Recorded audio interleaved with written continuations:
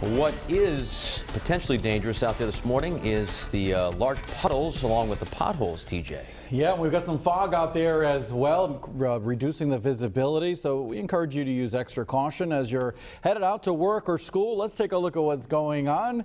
We got lots of green on the screen and some yellows as well. In fact, you can see this little patch of yellow working its way just north of Providence, coming up Route 295, crossing over into the 95 corridor through Central Falls and on up toward the Attleboroughs. And we've got some more heavier downpours off to our south and west that'll be working their way through the region.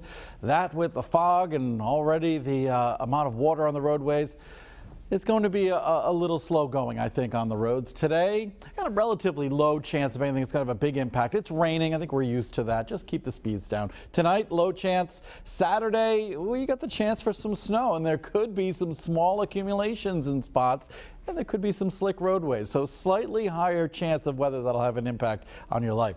Hurricane barrier cam. We've got some rain falling in Providence, looking at relatively calm conditions. Down in Narragansett, relatively calm as well. Just some wet roadways. Temperatures currently at 39 in Smithfield, 43 Providence, 42 Newport, New Bedford, Taunton in the lower 40s. Tiverton right now at 43 degrees with a light wind tending from the north-northwest. You can see the stream of moisture lined up from Maine all the way back into New York City and down to our nation's capital. And we're going to be seeing the rain, I think, through the rest of the morning and into the early afternoon. Cold front will push offshore, but there'll be some lingering showers behind it. Now tomorrow we'll see an area of low pressure right along that cold front, pass on off to our south and east, pretty far offshore.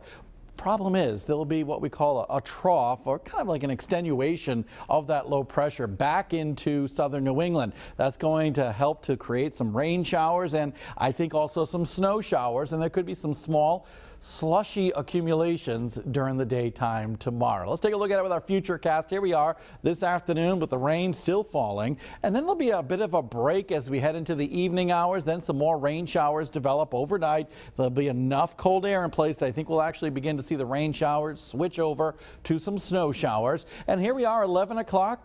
Saturday morning, still looking at a smattering of snow showers, and then the atmosphere warms up a little bit, and we're likely going to be seeing the snow mixing with the rain at times. So here's what we're looking at for this morning. Again, rain and fog.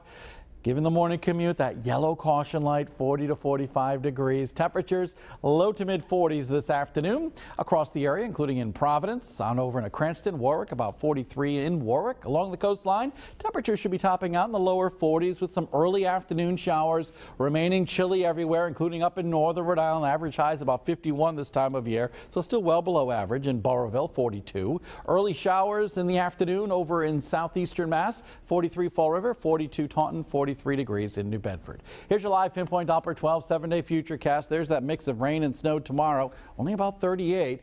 Sunny but chilly on Sunday, only around 40 degrees. Monday, a few rain showers late. Tuesday, late evening, we'll see some snow showers and rain showers develop, and then that'll continue into early Wednesday, maybe a little April Fool's snow. Snow starts late Tuesday evening into early Wednesday morning, and there could be some small accumulations there, and then maybe some more rain showers on Thursday. Busy next 7 days. Remember, you can get the updated Futurecast by going to the App Store on your cell phone. You can download our new WPRI Pinpoint Weather app. You can get live interactive radar and weather wherever you are for your iPhone, iPad, and Android devices. Download it for free at the App Store or the Google Play Store. Let's get an update.